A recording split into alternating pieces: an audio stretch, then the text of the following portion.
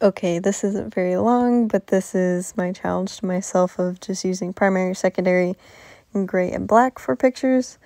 This one is a wizard, and he's pretty much a hippie with his red sunglasses and tie-dye, which you will see me color in.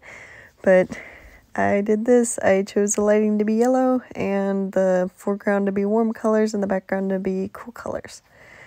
So I'm trying to see different color combinations, and this is how this one ended up. I think it looks kind of cool, and there's a bunch of little details for you guys to see when I go over it. Also ignored the Discord in the beginning part because we were watching a movie. Whether or not that's legal, who knows? But I hope you liked the picture. Thank you, and bye.